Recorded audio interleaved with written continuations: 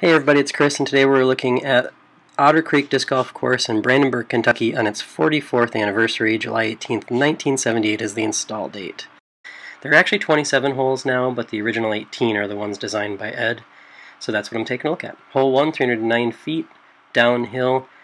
Really, if you can hit this gap on the right and fade, you've got a chance of getting there. You just have to avoid all those branches high, and I caught some of the last ones to come up just a little bit short, but pretty easy cleanup there. What I really liked about this course is that you could tell there were shot designs.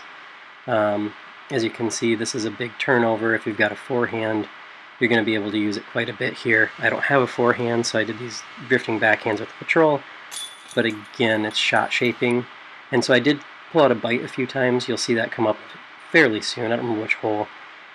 Just so I could have that super class style feel of throwing discs more like they would have in that era. This one was just a simple uphill hyzer. Again, that was a putter.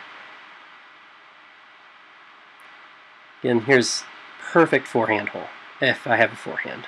Instead, I'm throwing a flex backhand with a culprit.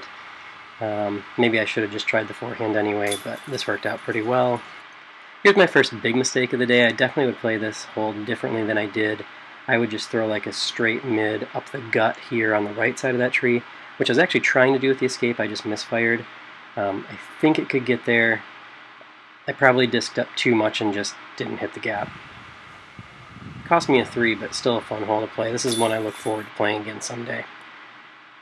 Hole 6 was almost my next big mistake. As you can see here, I got lucky and hit the local route. That was not on purpose, but it got me inside the circle, so I took it. And then I missed the putt. Still a fun hole. I actually threw it a couple more times just down the gap, but I like the fact that I missed on the first one and still got inside the circle, so I used it. Hole 7 again is just a really nice drifting Annie. You'll see the disc flare there right in the middle of the picture. Once again, forehand friendly, I think, but that drifting Patrol made it there, so worked out for me this time. Hole 8 basket's pretty much straight ahead up this gap. I put hyzer on this instead of throwing it flat, and that's going to cause me to kick way left. If it hadn't drifted, I think I would have ended up way past the basket. This one played shorter than the 305, I thought. In fact, I put a mid past the spot where I'm at in this picture in the woods over there, and that was not thrown nearly as hard. Hole 9 is a fading hyzer shot. Really, you're just trying to push that second tree and get the disc to fade forward, which is why I threw the judge here. The culprit is a naturally overstable disc that wants to fade. What I wanted out of the judge was something that was going to glide more as it faded. And as you can see, the judge is just going to be farther toward the basket because of that. Because it's more understable, it's going to drift on its fade as opposed to just coming down to the ground like the culprit wants to. Hole 10 is actually very similar in play style to hole 9. Again, it's just a hyzer. This is, once again, aspect of shot shaping. As you can see, the culprit gets down there. I actually overthrew it because of the downhill. And here's that bite that I promised. This is just a wider diameter disc. It's designed for dogs or catch style throw. As you can see, just shaping that hyzer for it, drifted down pretty to pin high. It was actually a little short of target, but it did end up pin high. Hole 11 I thought was one of the easiest holes in the course, and I did this. Yep. Hit the first bushes instead of throwing it right up the gap. I thought for sure I was going to miss this putt when it came out of my hand, but for some reason the basket was forgiving on that one, so sometimes it evens out. Here's another fun shape. Just hit the gap, let something float. The basket's just to the left of that tree down there that I just hit, and you're going to see where that blue disc ends up. But again, here's that more super style or super class style disc, although the bite is not super class, more of that style. The disc that just floats on the line you put it on. And this one just demanded stay under the branch and you'll get there. Hole 13 is one of my favorite holes in the course, even though I didn't play it well. Again, this is something that maybe with a forehand would be easier, something with like a drifting hyzer forehand shot.